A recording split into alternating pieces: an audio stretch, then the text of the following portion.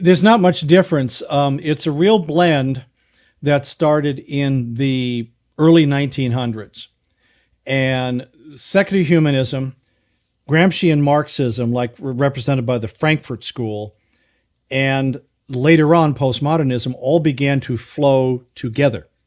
The early secular humanists, such as John Dewey, who was called in our country the father of American public education, was just absolutely enthralled with what Stalin was doing in Russia to indoctrinate their school children. And he went to the Soviet Union and learned their method and brought it home and introduced it to American public education. And the same thing with the Frankfurt School. They fled from Germany. A lot of them were Jewish by religion or race, and they were also atheists and Marxists. And so they got out of Hitler's Germany, came to the U.S., set up shop, and began to make this influence. So it's a confluence of three worldviews into, the best thing you can describe it as is a postmodern secular materialism, because it's bits of Marxism, it's bits of humanism, and bits of postmodernism. And we're going through a neo-Marxist phase right now, but due to the technological revolution and the role that technology is playing in censoring things, you've even had trouble with that there in Australia, it's actually morphing into fascism. It's a whole new breed of totalitarianism.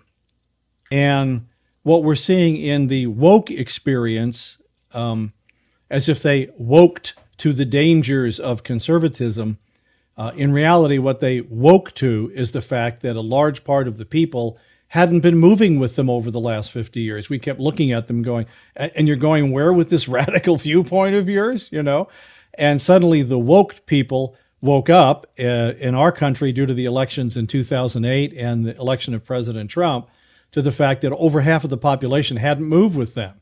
And that's what they have woked to, declaring us now to be evil. That's their viewpoint. We're very evil. And they are the great and the good. And so anything they do to us is okay, even violence. Even though they preach peace, they practice violence. They preach inclusivity, but practice exclusivity. They preach tolerance, but practice intolerance. I can go through I have 5 characteristics of postmodern thinking that is what affects wokeism. And as I say this, I'm very concerned about even the people who advocate some of these things, like cancel culture. First thing I say to Christians is you need to understand cancel culture cancels Christ. Yeah. Because these two worldviews are incompatible, period. There's no way you can put these two things together. But since it's based on postmodernism, and if we can just boil postmodernism down simply, it's that there are no absolutes. Remember, they've rejected logic and reason. There are no absolutes. We make our own worldviews and clarify our own values as to what is true or not true. And it is arrogant that anyone should judge anybody else's worldview. Any one culture should judge another person's culture. So that's where this all started from. Of course, it starts off with a fundamental flaw. It says there is no such thing as absolute truth. Well, the first thing you ask them then is, do you believe that absolutely? And if there's no way out of that.